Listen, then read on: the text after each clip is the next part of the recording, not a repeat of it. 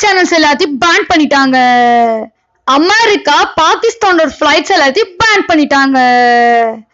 சுட சுட கொஞ்சம் செய்திகள் தான் நம்ம இந்த வீடியோல பார்க்க போறோம். வீடியோவை மிஸ் பண்ணாம கடைசி வரையும் பாருங்க.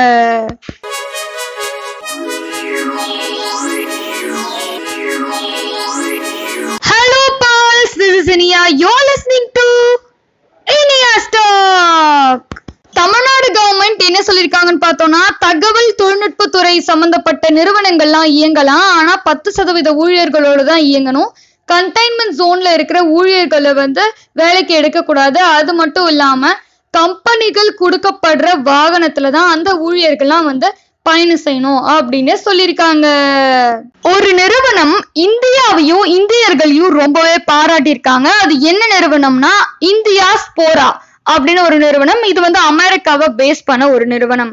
இது எதுக்கு நம்மள பாராட்டியிருக்கு அப்படின்னு நம்ம பார்த்தோம்னா, இவங்க ஒரு ஆய்வு நடத்துறாங்க. அந்த ஆய்வின் படி 58 இந்தியர்கள் 11க்கும் மேற்பட்ட நாடுகள்ல தலைமை பொறுப்பை வகிச்சிட்டு இருக்கிறாங்க. வேற வேற கம்பெனிஸ்ல 11 நாடுகள்ல 58 பேர் தலைமை பொறுப்பு முக்கிய நபர்களா திகழப்படுறாங்க. இந்த முக்கிய நபர்கள் என்ன பண்ணிட்டு இருக்காங்கன்னா, 36 லட்சம் பேர்கிட்ட வேலை வாய்ப்பை புதுசா உருவாக்கி இருக்காங்க. இவங்களோட ஏர்லி இன்கம் $1 trillion. அது மட்டும் இல்லாம மார்க்கெட் வேல்யூ $4 trillion கிட்ட போயிட்டு இருக்கு. இதெல்லாம் இந்த ஆய்வின் மூலியமா நமக்கு தெரிய வந்திருக்கு. இன்னைக்கு பெட்ரோல் விலை எவ்வளவு நம்ம பார்த்தோம்னா $76.07. டீசல் விலை எவ்வளவுன்னு பார்த்தோம்னா $68.74. இதுக்கு முன்னாடி கடைசியா இது எப்ப ஏத்துனாங்கன்னா ஜூன் 7ஆம் தேதி தான் விலை ஏத்துனாங்க. அதுக்கப்புறம் நாளுக்கு நாள் ஏறிட்டே போச்சு. ஆனா இது வரைக்கும் 12 நாளா பெட்ரோல் விலையை ஏத்தல, அதே போல டீசல் விலையும் ஏத்தல. சொல்லிட்டு கண்டிப்பா ஏத்திடுவாங்க. ஆனா இன்னைக்கு 12வது நாளா அதே விலை நீடிச்சிட்டு இருக்கு. அதே போல டீசலும் 4வது நாளா அதே போல நீடிச்சிட்டு இருக்கு. அமெரிக்கா பாகிஸ்தானோட இன்டர்நேஷனல் பிளைட்ஸ்க்கு தடை விதிச்சிருக்காங்க. அதாவது எங்க இடத்துல உங்க பிளைட் பறக்க முடியாது அப்படின்னு சொல்லியிருக்காங்க. இது ஏன் அப்படின்னு நம்ம பார்த்தோம்னா, போன மாசம் ஒரு ஆக்சிடென்ட் நடக்குது. அந்த ஆக்சிடென்ட்ல 97 பயணிகள் உயிரிழக்கிறாங்க. அந்த பிளைட்டை யார் ஓட்டுறான்னு பார்த்தோம்னா, நம்ம பாகிஸ்தானை சேர்ந்த ஒரு பைலட் தான் அந்த பிளைட்டை ஓட்டுறாங்க. இது அடுத்து ஒரு இன்வெஸ்டிகேஷன் பாகிஸ்தான்ல நடத்தப்படுது. அந்த இன்வெஸ்டிகேஷன்ல இருந்து நமக்கு என்ன தெரிய வருதுன்னா, பாகிஸ்தான்ல 3ல 2 பேர் போலி பைலட் தான் இருக்கிறாங்க. அதாவது நம்ம பாகிஸ்தான் பைலட்டை ரேண்டமா 3 பேர் எடுக்கிறோம்னா அதுல 2 பேர் கண்டிப்பா போலி பைலட்டா தான் இருப்பாங்க அப்படின்னு சொல்லிட்டு நமக்கு தெரிய வந்திருக்கு. இது அடுத்து EU, அதாவது யூரோப்பியன் யூனியன் என்ன பண்ணாங்க, 6 மாசத்துக்கு உங்க பிளைட்ஸ் எங்க இடத்துல பறக்க கூடாது அப்படின்னு சொல்லியிருக்காங்க.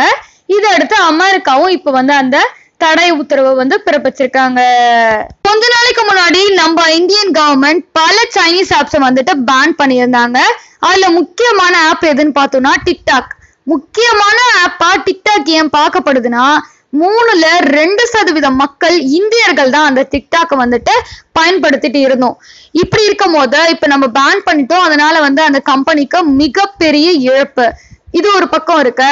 ஆஸ்திரேலியாவும் அமெரிக்காவும் என்ன யோசிச்சுட்டு இருந்தாங்கன்னா, நம்மளும் டிக்டாக் பேன் பண்ணிடலாமா அப்படின்னு சொல்லிட்டு யோசிச்சுட்டு இருந்தாங்க. அவங்க ஏன் யோசிச்சுட்டு மட்டும் இருக்காங்க, அதை செயல்படுத்தல அப்படின்னு நம்ம பார்த்தோம்னா, நம்ம அந்த ஆப்பை எந்த ஆப்பா இருந்தாலும் ஃபர்ஸ்ட் இன்ஸ்டால் பண்ணி ஓபன் பண்ணதுக்கு அப்புறம் பல பெர்மிஷன்ஸ் நம்மள்ட்ட கேட்கும்.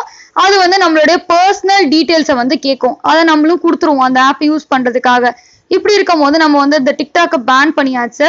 ஆனா அங்க ஒரு பிரச்சனை, குட்டி சிக்கல் இருக்கு. அந்த கம்பெனி சைனா கிட்ட நம்மளுடைய தரவுகள்லாம், நம்மளுடைய பர்சனல் டீடைல்ஸ் எல்லாம் கொடுத்துருவாங்களா இல்லையான்ட்டு. அதனாலதான் ஆஸ்திரேலியாவும் அமெரிக்காவும் இப்ப அதுல கை வைக்காம இருக்கிறாங்க. இப்ப நம்ம அதை பேன் பண்ணிட்டோம் இல்ல, நம்மள பொறுத்து நம்ம பார்க்க வந்தா, கொஞ்ச நாளைக்கு முன்னாடி டிக்டாக் நிறுவனத்துக்கிட்ட இருந்து நமக்கு ஒரு அப்டேட் கிடைச்சது. அது என்னதுன்னா, நாங்க உங்களுடைய எந்த ஒரு தரவுகளையும் சைனீஸ் கவர்மெண்ட் கிட்ட பகிர்ந்து கொள்ள மாட்டோம் அப்படின்னு சொல்லிட்டு அவங்க சொல்லியிருந்தாங்க.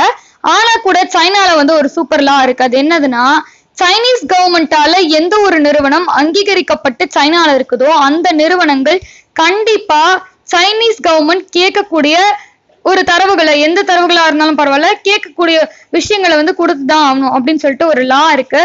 இந்த லாவை கண்டிப்பா எல்லாருமே ரெஸ்பெக்ட் பண்ணி தான் ஆகணும் சைனால. அதனால அந்த டிக்டாக் நிறுவனம் சைனாவை விட்டு வேற எங்கேயாவது போலாமா அப்படின்னு சொல்லிட்டு யோசிச்சுட்டு இருக்காங்க. வேற எங்கேயாவது போறதுக்கும் சான்ஸ் இருக்கு, வேற ஏதாவது ஒரு நாடுக்கு போறதுக்கு சான்ஸ் இருக்கு. அப்படி போனா நம்ம இந்தியன் கவர்மெண்ட் திரும்பி டிக்டாக்க உள்ள கொண்டு வருமான்னு தெரியல. இதெல்லாம் நம்ம வந்து பொறுத்துறது தான் பார்க்கணும். இந்தியாவுக்கும் நேபாளுக்கும் கொஞ்ச நாளா டிஷன்ல தான் இருக்குது.